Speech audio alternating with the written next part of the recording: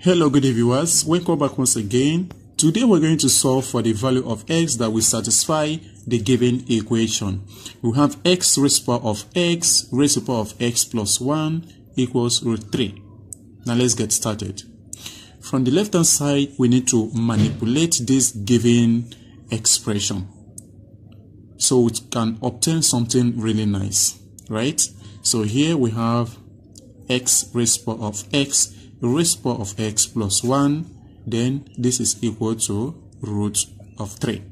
Now we need to observe that the power of this x here is exactly x plus 1, right? Which actually means we can actually put this expression as x in bracket. Then we have the power of this x, which is the base, which is x raised to the power of x plus 1, right? Then this will be equal to root of 3. Now from here, let's take note of the following. When we have a to the power of b plus c, this will be equal to a to the power of b multiplied by a to the power of c. So from here, we have x to the power of x plus 1. So we can make use of this property from here. So we have x, then raised to the power of, that will be x raised to the power of x multiplied by x to the power of 1. Then this will be equal to root 3. Now from here, we have x, then raised to the power of x raised to the power of x, then multiply by x, then this is equal to root of 3. Now there is another interesting property we need to make use of here. Remember, when we have a to the power of b multiplied by c, we can actually put this as a to the power of c to the power of b, or also switch it as a to the power of b to the power of c. So this is applicable here, right? Because this base here has powers multiplying each other, right? So we can actually put it like this, x to the power of this x here, right? Then raised to the power of x to the power of x. Then this is equal to root of 3. Now, the most interesting part of this video is that I will be making use of the Lambert W function, and the answer to this problem involves two Lambert W function operations, right? Oh, that's amazing. But let's see. So here we have x to the power of x, then x to the power of x, then this is equal to root of 3. Now from here, let's take the natural log of both sides. So here we have the natural log of x to the power of x, then x to the raised to the power x to the power of x. This will be equal to the natural log of root 3. Now with the property of natural logarithm, you know, the natural log of a to the power of b is the same as the b here crossing over, then becoming b times the natural log of a, right? So from here, this becomes x to the power of x multiplied by the natural log of x to the power of x, then this is equal to the natural log of root 3. Now from here, x to the power of x, we can actually put it in exponential form. But take note of this, a like this can be written as e to the power of natural log of a.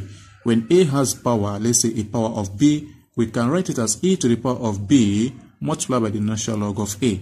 So from here, x has a power of x, so we can put it as e raised to the power of x times the natural log of x, and here this power of x here can cross over, and that will become x times the natural log of x. Then this will be equal to the natural log of root 3.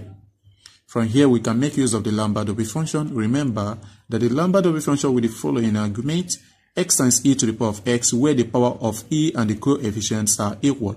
This simplifies to just x. Now, when we take the Lambert W function on both sides, the left-hand side simplifies to x times the natural log of x. Then this will be equal to the w of the natural log of root 3. Okay, now again, remember that this x here, we can actually rewrite it as e to the power of natural log of x, then multiply by the natural log of x. This equals the w of the natural logarithm of 3. of root 3, I mean. So from here, we can take the Lambert W function on both sides again. Amazing. Oh my God. Have you ever seen something like this before? I was even surprised when I solved this problem and figured out that there are 2 Lambert W function operations involved in the answer. Then I used my calculator, the super advanced calculator. I told you guys earlier in the previous video that I always make use of this calculator, to evaluate this Lambert W function. When I did that, I found out that this approximated the right answer. Very accurate. So from the left hand side, with this property of the Lambert W function, so this simplifies to just the natural log of x, which equals the w of the natural log of root 3. From here, x is equal to e to the power of the w of the natural log of root 3. And using my calculator, this gave me the right approximation as 1.328,093, then 1326. And this is the right answer. Thank you for watching. Please kindly subscribe to my channel. If you enjoyed this video, click the notification icon so that you'll be notified anytime I upload new video.